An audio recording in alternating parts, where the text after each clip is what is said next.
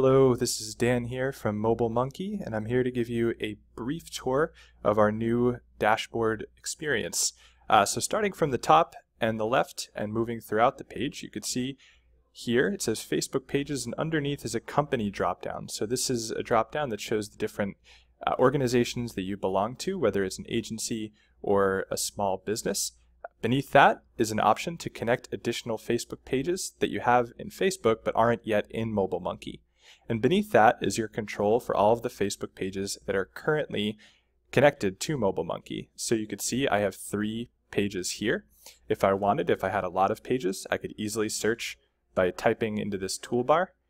So if I type Siege, you could see it quickly narrows down to just the pages that I'm looking for. I can switch between pages just like this. It's all in one view.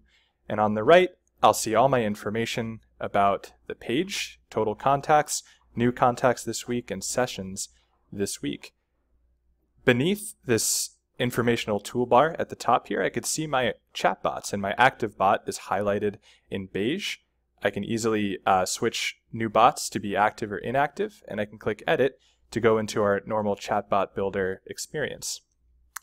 At the top right above that is our Create New Chatbot button, and beneath all that is our new experiences for creating chat blasts, for creating audiences, and there's much more to come on these tiles as well.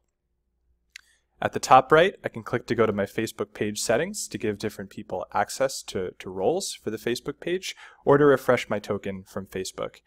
And you'll notice the Users tab has been moved up into the User drop-down menu up here, and if I click Settings, my Users tab is right in there, and I can invite my colleagues as well as my business partners to join me in this dashboard view.